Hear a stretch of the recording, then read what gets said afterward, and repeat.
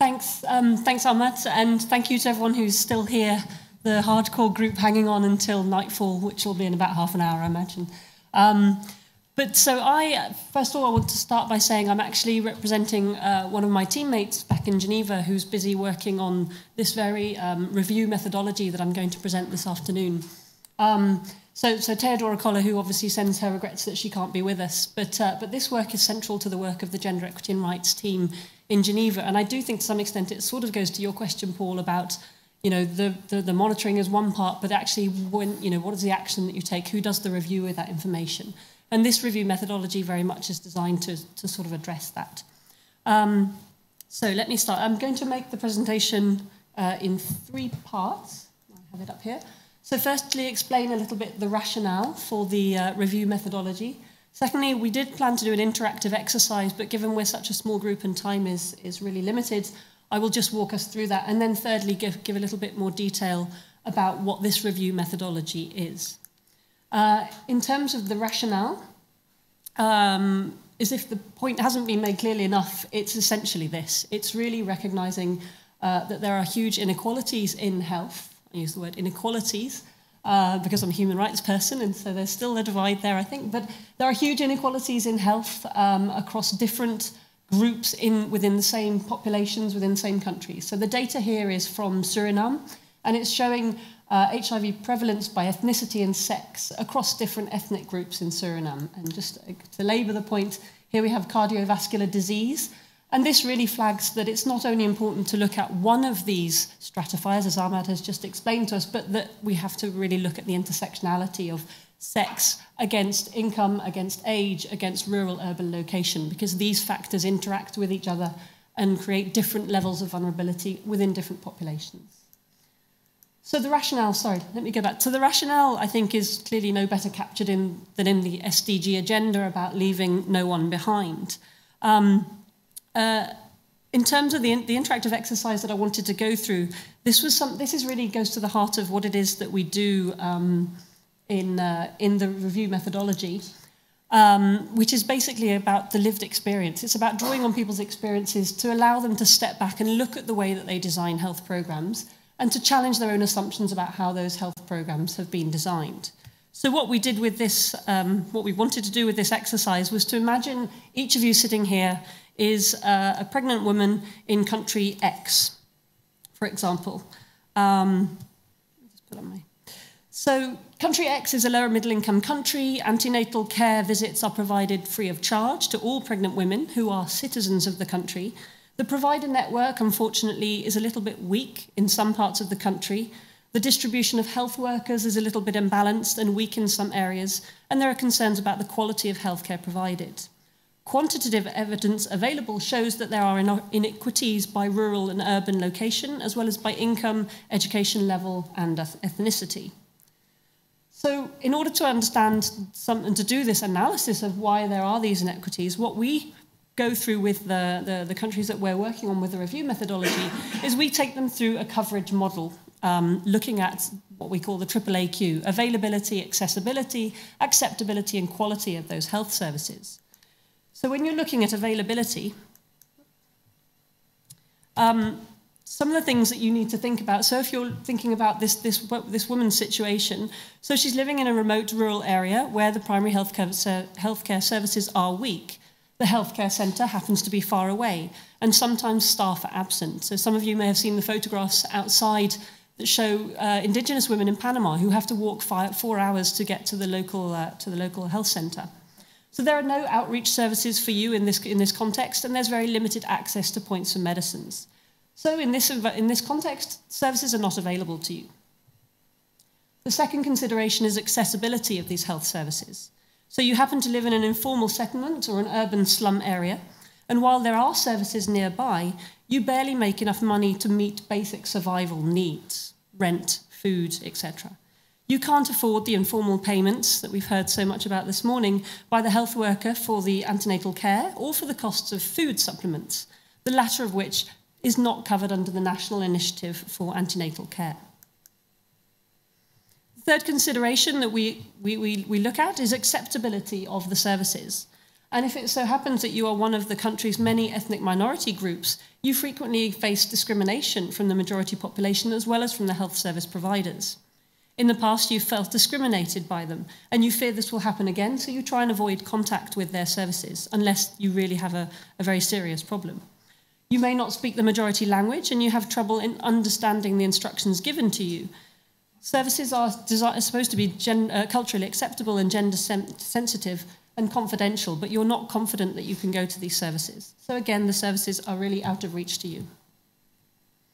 The final consideration is really looking more at the quality of those services. You're mostly illiterate, so the printed information that you're given is not understood. You've had one antenatal care visit in your second trimester, but it was very short. You were given 20 pills and an information card, and the provider did not take the time to explain to you what you needed to do and to make sure that you had clearly understood. When you tried the supplement, it made you nauseous, so you stopped taking the pills.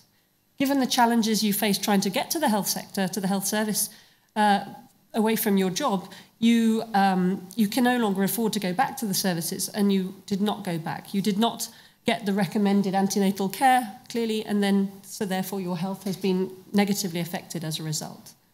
So this rather depressing picture is the kind of analysis that we would take using the data that we have available.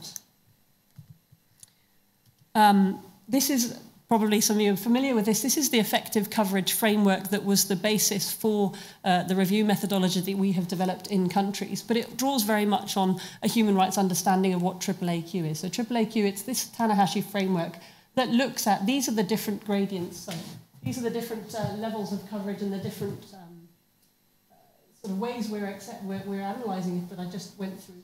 And as you can see, as you go through each of these, you'll see that people are gradually falling further and further off, with the result that nobody here would have been able to access those services. So going back to the review methodology, getting lost between my different computers here. The review methodology has been something that's been developed over the last 2 or 3 years, and Veronica can certainly, I'm sure, speak to a little bit more to this at the end of the presentation. The aim of the review methodology is to enhance capacity of member states and the ministries of health through enhancing capacity through applied learning. The idea is to use professionals' ongoing programmatic work to strengthen their capacity, but again, as I mentioned, to challenge their own assumptions, to be able to take a step back and look differently.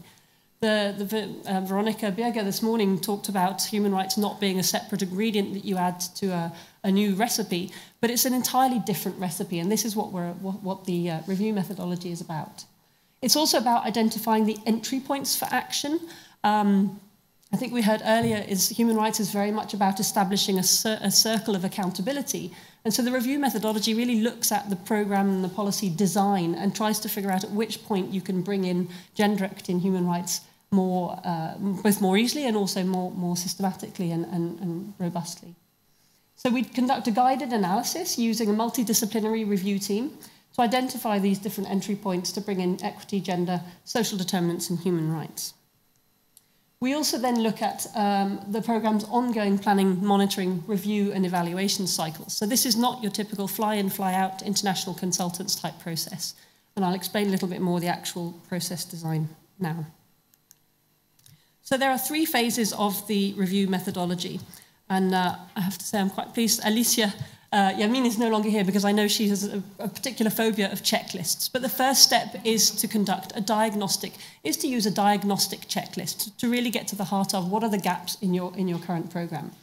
As part of that, we have this sensitisation phase, which is sitting down with the ministries of health and related partners. So civil society very much have to be at the table in these sensitisation phase and throughout.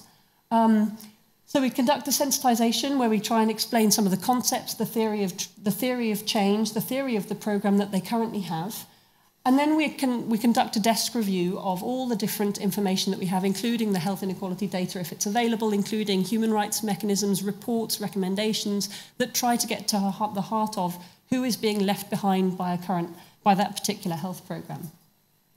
The 5 steps, so this 5-step review phase is a week-long process that builds on this information that's been collected and reviewed. and where the partners to the process will go through and try and identify different points throughout their program where they can improve gender equity and rights. They're looking to identify the barriers in the program and what are the facilitating factors. They're also looking to identify what are the causes, what are the mechanisms generating the inequities, and the role of social participation and intersectoral action. The review methodology has been conducted in a number of countries. We're sort of piloting it, and we very much see it as a living document. Again, the mantra that there is no one-size-fits-all, something the UN says a lot, but really that we do take very seriously. Most recently, we've been working in Indonesia and Nepal on maternal and neonatal health and adolescent sexual and reproductive health programs. So again, the review methodology, working with the ministries of health, we identify the particular program to be reviewed in agreement with all the partners.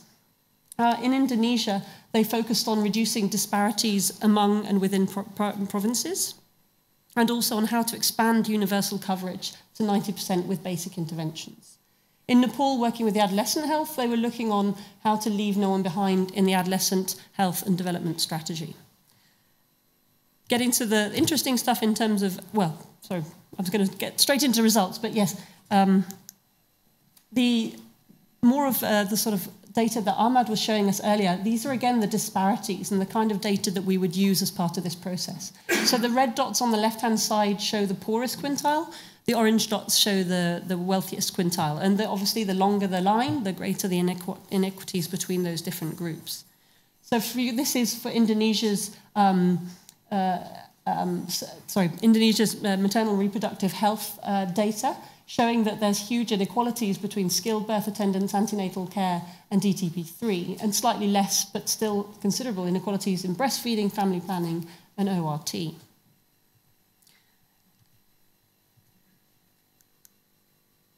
So Indonesia, as I mentioned, they're looking at their maternal reproductive health program.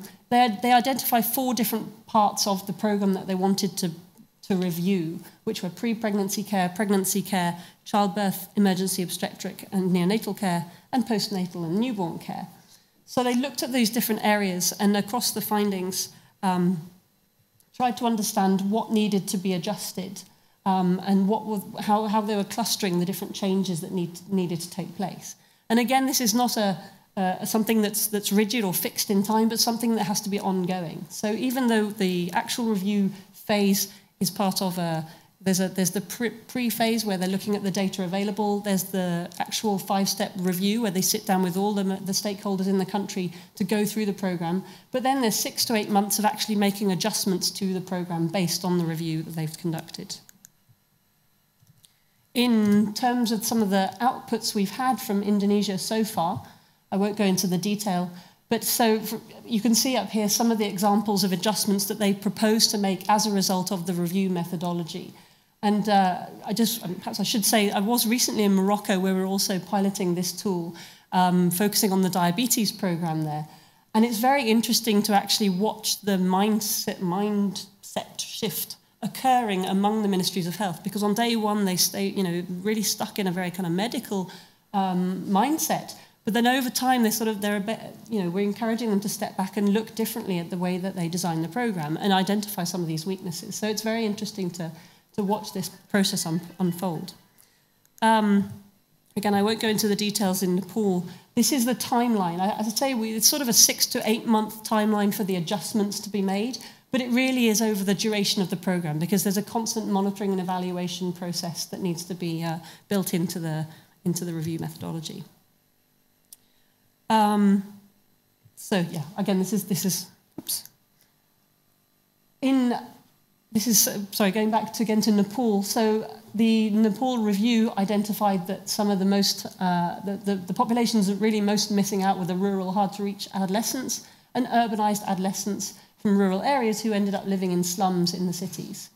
And this is some of the findings from that process that were identified and are now being addressed as we go forward. I will stop there because I'm sure there may be questions, and I know that we don't have much time. But and Veronica, I'm certainly sure you can also speak a little bit more to this. Thank you.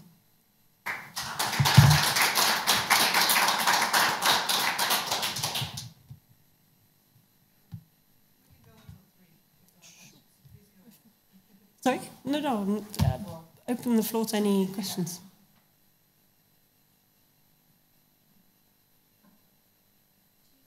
Oh.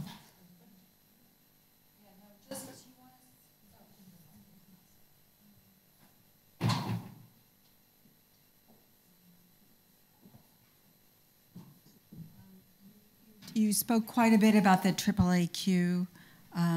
Do you want to say something a little bit about the social participation and intersectoral action, and then finally on accountability?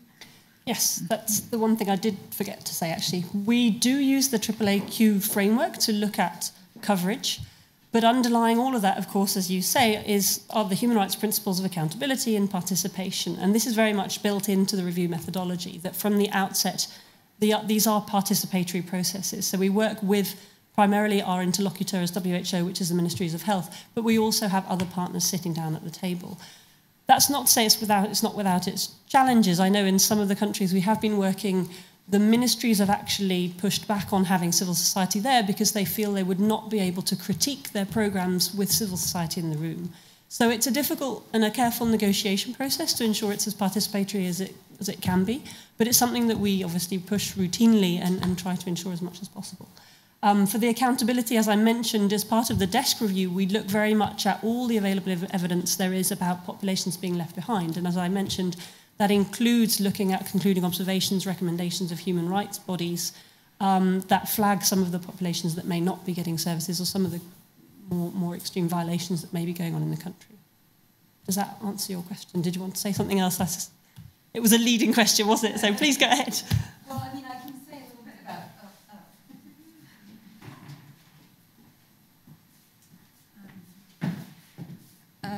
I can say a little bit about the participation, which is very important, involving civil society organizations. And we had recommendations on what those civil society organizations might be in some of the countries, and there was pushback. And then they did finally identify civil society organizations, and it was very interesting because the civil society organizations in Nepal really were able to step up. They were maybe not the ones that you would have identified that really are leading this work, but they were really able to really claim their own agency and have conversations with government. So we were really excited about that. I think this is a journey and a process, and we were excited about what we were able to see. And about accountability, what we're looking at is institutionalized accountability mechanisms that already exist. And so instead of setting up parallel ones, because in some ways this group, these UN agencies, civil society organizations that are working with government along this process, formed kind of a group that are accompanying the government. But we think it's important that they fit in a larger structure, institutionalized mechanism that already exists. So the accountability piece is something we're also working on.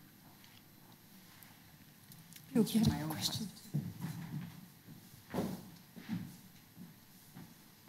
And thanks again. It's really exciting to hear about this work.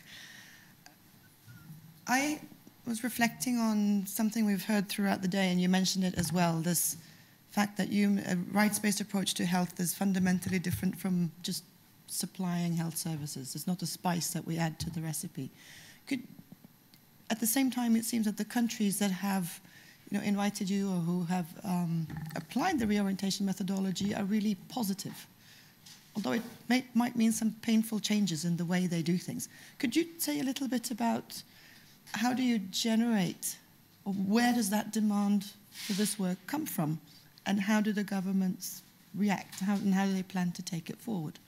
Yeah, I mean, again, Veronica may wish to say more, but we have received actually overwhelming demand and interest from countries, which to me does flag the point that there is appetite to understand this better. I think equity and the equity monitoring has also helped facilitate that, because it's really made the information more available, so that we do have the same goals, we have the same desire, sort of end results in mind. It's how we get there that may be slightly different. So we have been invited by a number of member states. They are struggling with what is a rights-based approach and how do they do that. And I think the review methodology helps by, and actually I will say, bringing together the aspects of gender equity and human rights into one harmonious kind of tool that allows them to really work through. It also breaks down particular health programs. And so when they are doing the review methodology, the 5-step process during this week-long training, they have to focus in very, very tangibly and very practically to different aspects of their health program. So I can give the example when I was in Morocco, looking at the diabetes program in one region, it became very clear that it was they were called the Ramedistes, and these are the people who really are the most marginalised in the country. And it threw up all sorts of policy challenges that they were facing that were not about the health sector so much, but about much broader other sectoral issues.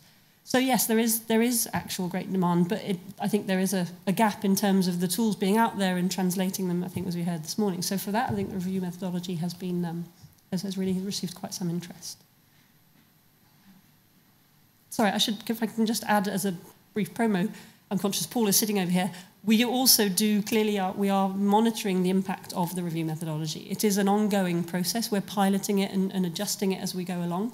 But we are monitoring, we're writing up case studies, we're doing qualitative and quantitative reviews of how the review methodology is contributing to change. And I put up some of those findings, which I'm sorry I didn't go into more detail, but so we are trying to ensure that we are monitoring what difference this review methodology makes in countries. There was another question here.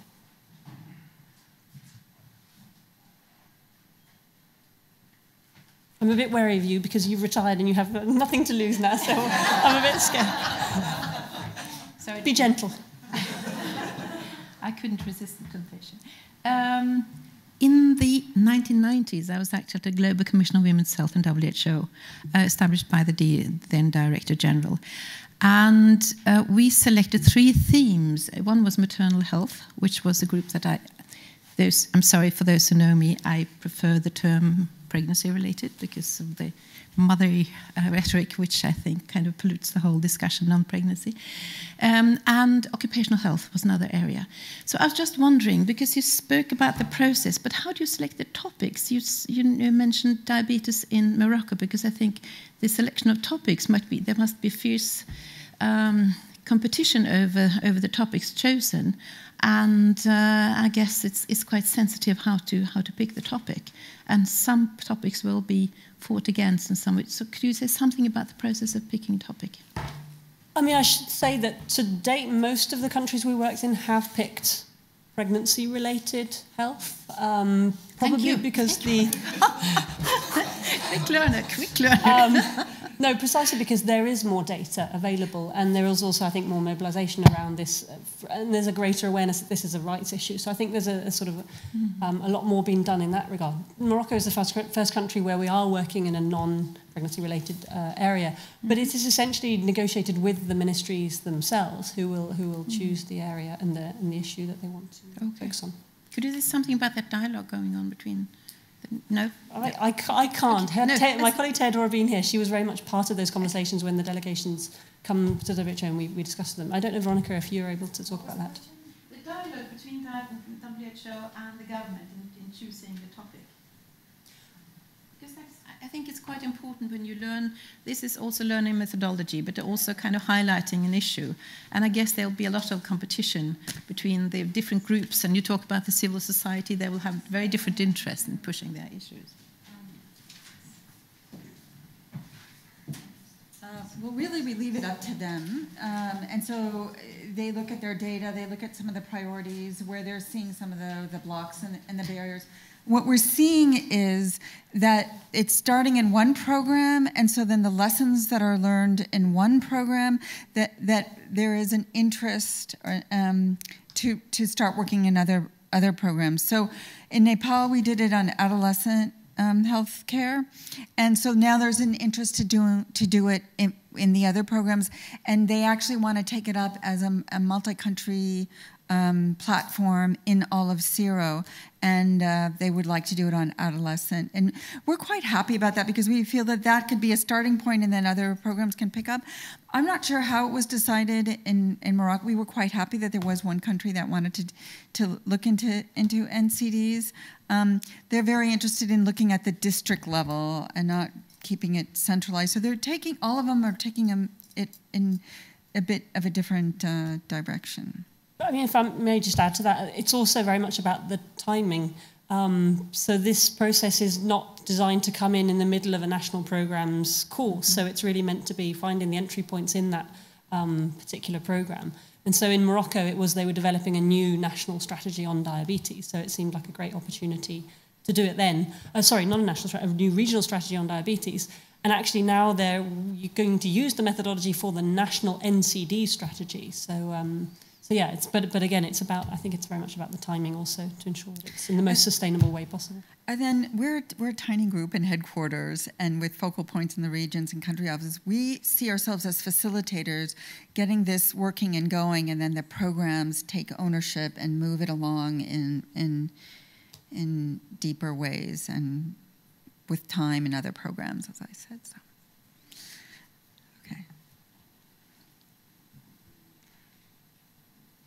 Should I wrap it up? Is that what that one meant? Right. Thank you. Okay, great. Thank you.